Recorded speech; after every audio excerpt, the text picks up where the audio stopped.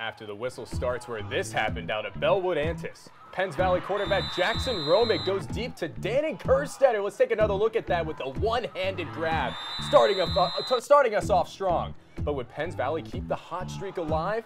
After the whistle starts right now. Hi, I'm AJ Sisson. We'll have more on that game, plus more action from around District 6. And I'm Logan Mirandis. Plus, a look at the nation's leading rusher here in Pennsylvania and Penn State's preparations as they get ready for a battle against the Ohio State Buckeyes.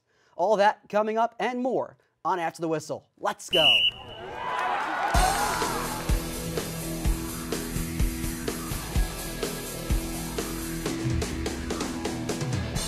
It was senior day for Bellwood-Antis hosting Penns Valley.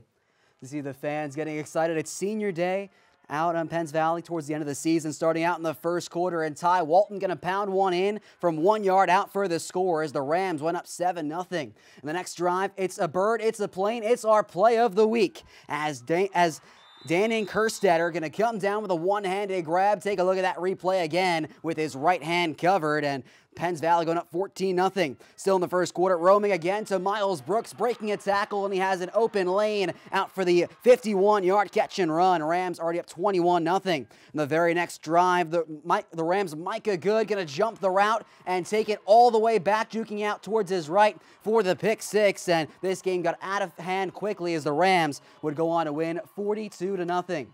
Penns Valley improves to 8-2 on the season, while Bellwood-Antis ends the year 6-4.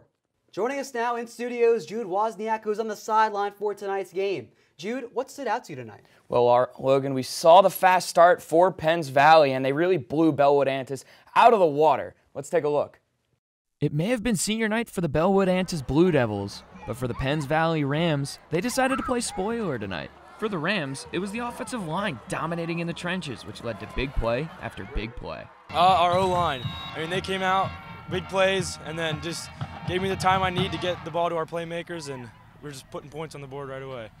For senior Miles Brooks, he has the confidence in his speed and playmaking abilities to always get the job done.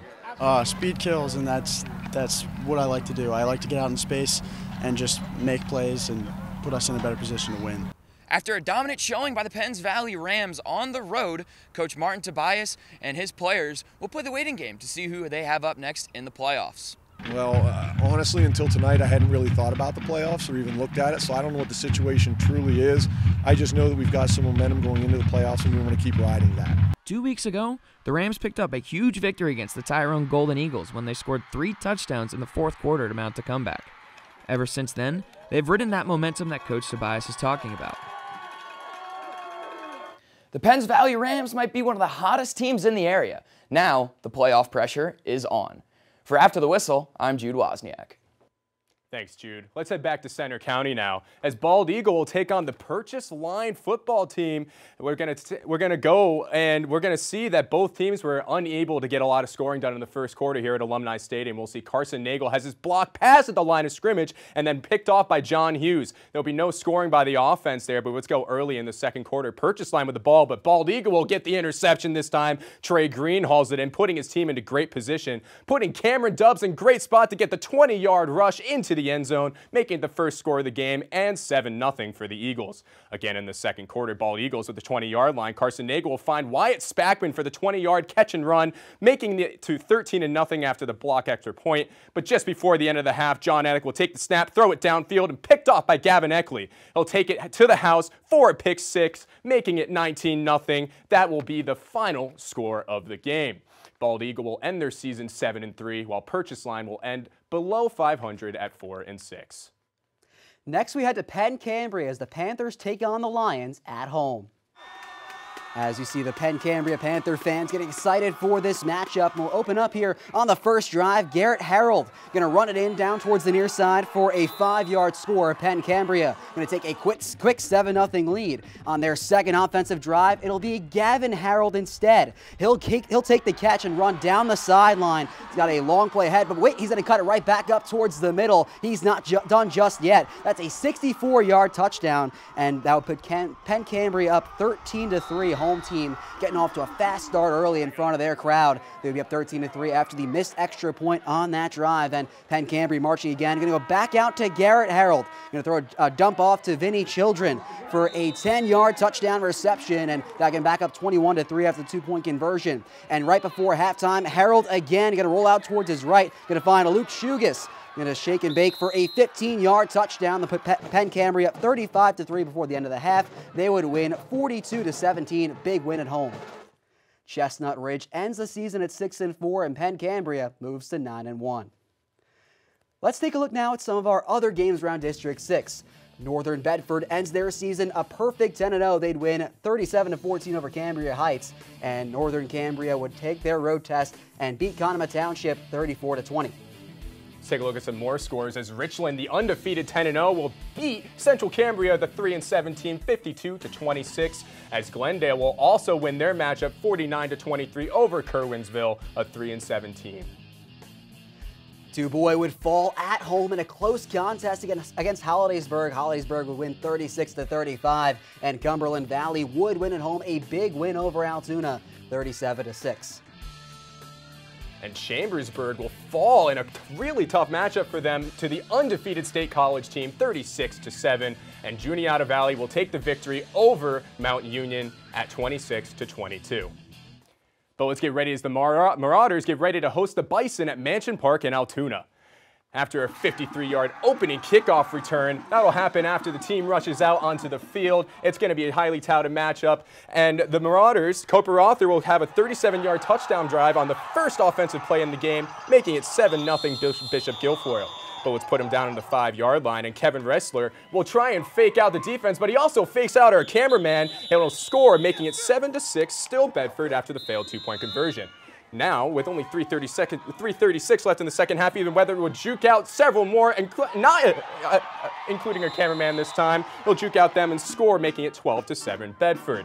After a scoreless third, Bishop Guilfoyle will take it down the field. Chase Kissel fires it downfield and will be picked off by Ethan Weber. And on the ensuing drive, Ethan Weber will do it on the defense, he'll do it on the offense, and he'll rush it in for 45-yard touchdown, making it 18-7 Bedford after another failed 2-point conversion.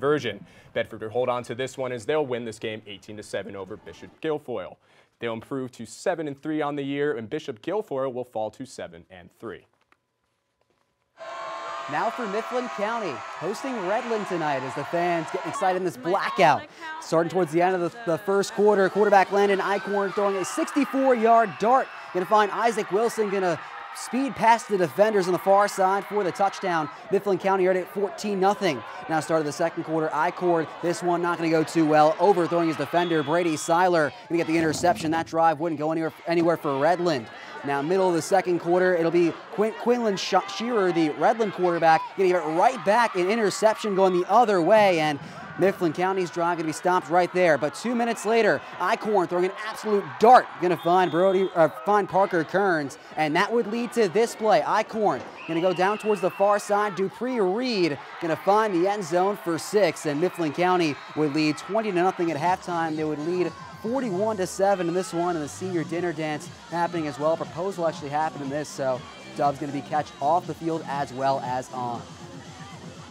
And Mifflin County would improve to 6-4 on the season, while Redland falling to 2-8 with the loss. Coming up, a look at how Penn State prepares for its battle with the Buckeyes.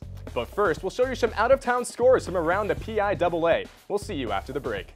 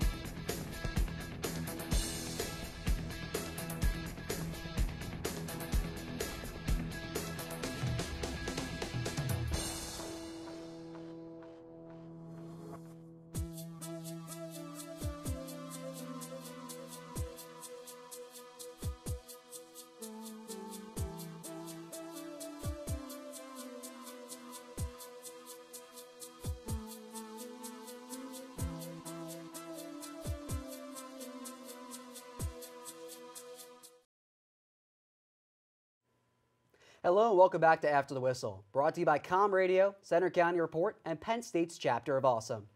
One player in Western Pennsylvania is turning heads with some mind-blowing stats that top some NFL stars. Joe Callahan Jr. made the trip to Oil City to find out more. About 2.5 hours west of State College is Oil City, Venango County. It's home of the Oil City High School Oilers. They've won 3 district championships since 2016 and are 7-2 this year. Much of their current success is tied to star running back Ethan Knox. Well, even last season, my first year playing running back, I was carrying the ball a lot. So going into the off season, I kind of knew what my role was going to be for this football season. So it's kind of what I trained for. We weren't throwing the ball very well that year, and this year's the same. We're not throwing the ball very well, so we have relied on Ethan to carry the bacon. Taking handoffs is hard as is, but the level that this kid is doing it, what made you think that he was built in a video game? Earlier this season, Knox was believed to be the only high school player ever to reach 2,000 yards in just 5 games. Officially, he's only the 4th high school player ever to eclipse 3,000 yards in just 9 games. He has the most of any player over that stretch. His eyes are now set on 4,756, putting his name in the conversation with Tyler Ebell, Tennessee Titans star running back Derrick Henry, and the all-time record holder for a single season, John Giannantonio. It's definitely something that kind of sits in the back of my mind, but with that being said, it's in the back. So I try to focus on task at hand, which right now it's winning games, and right now we're focused on playoffs right now. While no official offers have come in yet for the junior back, he has visited Pitt and Ohio University. That list is likely to grow. In Oil City, I'm Joe Callahan Jr. reporting for After the Whistle. Oil City hopes Knox can continue his record-breaking production into the playoffs. After a dominant whiteout victory over Minnesota, Penn State looks to pull off a major upset against the Ohio State Buckeyes. Evan Papalis has more.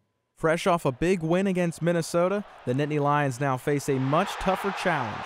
Number 2 Ohio State rolls into Happy Valley, and the Buckeyes are led by Heisman hopeful C.J. Stroud and an offense that's averaging 50 points a game.